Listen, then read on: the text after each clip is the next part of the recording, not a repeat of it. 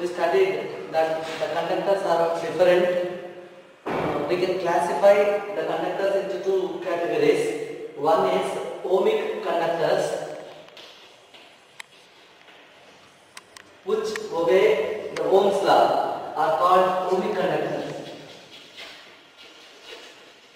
We have studied Ohm's law in the topic charecterestic. If you plot a graph in the case of ohmic conductors V and I, then we have obtained a straight line. But there are some conductors which do not obey Ohm's law, and those conductors are called non-ohmic conductors. We can give some examples in the category of non-ohmic conductors like PN junction diodes, all semiconductor devices, transistors and ZENER diode. In this case, we are going to talk about the characteristic curves of ZENER diode.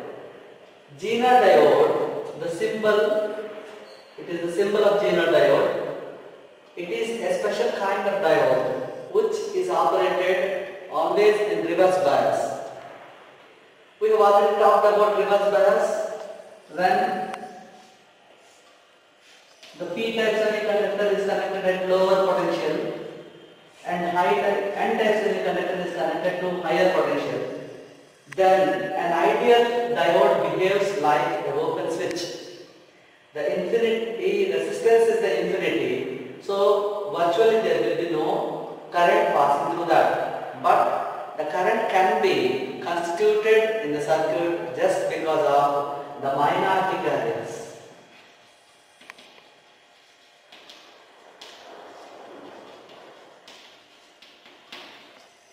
In this case, the ZENER diode is operated in the reverse bias, and we plot the graph between current and the voltage. By increasing the voltage, we will see that current will be almost very small. We can record it only in microamperes. If you observe this graph, when we increase the reverse voltage, then the current will be increased very small, but a particular position at a particular voltage, the voltage which is called breakdown voltage, the current is abruptly increased even though there is no increment in the voltage given. So this particular voltage is called breakdown voltage. This breakdown voltage is caused due to the puncture of depletion layer. So this ZENER diode is a special diode, I told already. Why it is special? Normally in junction diodes, the doping takes place.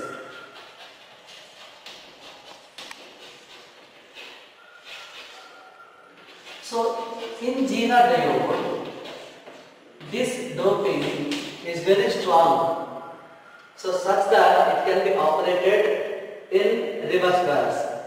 The main advantage of ZENER diode is it can be stabilizing the output current.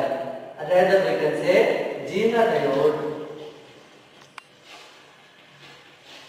can be used as voltage regulator.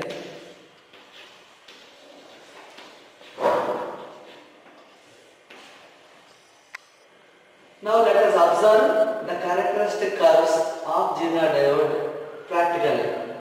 This is a device to see the ZENER diode characteristic curves. So here in this circuit, the ZENER diode is connected in reverse bias. This is measuring the current and this voltmeter is measuring the potential difference across the ZENER diode. Now we are doing the experiment for reverse bias, so this switch is turned towards reverse bias.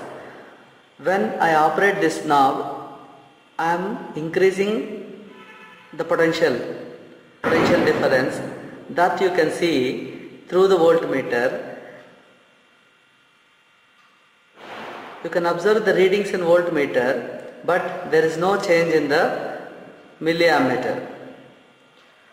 Still, I have operated up to 2 volts because this is kept at 10 volt range. So you have to go through the down readings. So now it is 3 volt. Still the current is 0. Now I am raising it to 4 volt. Still the current is 0. Now it is 5 volt. 6.2. Now the milliammeter starts showing the reading. Now by increasing minutely the voltage, the current is increased abruptly. So now I hardly increase the potential difference, which is almost all kept at 6.4, but the milliammeter is showing larger reading. Let us just find out the breakdown voltage of the zener. 6. Now it starts 6.2, 6.4. Now there is hardly any variation in voltmeter reading, but lot of variation is there in the ammeter reading. So which shows 6.2 is the breakdown voltage of this zener diode. This is PN junction diode characteristic curves apparatus. Here this will be operated in forward bias and then reverse bias. To measure the current in the forward bias, a milliammeter and a voltmeter is here, and to measure the reverse bias characteristic curves, to measure the current, reverse current, that it is microamperes, and reverse voltage can be known from this voltmeter. Okay. Now when we do the things in the forward bias, we know that the p-type semiconductor is to be connected to the higher potential and n-type semiconductor is to be connected to the lower potential. Then we say that it is forward bias. So now let me perform the characteristic curves or the readings for the forward biasing. You can observe that I have increased the voltage, but still there is no current. Now the current starts increased. For different volts, the currents are to be noted, and then we will plot a curve.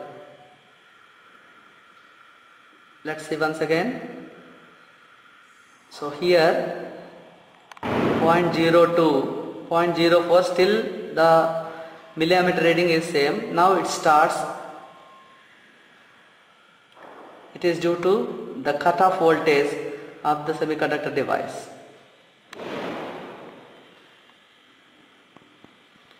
Now let me tell you, this diode is connected in reverse bias. In the reverse bias, the current is measured in terms of microamperes as it is very less. Now let me increase the voltage. The current that is increased is very less in microamperes, that below 10. At this 25, it is hardly some 14 microamperes. At 30, it is nearing 20 microamperes.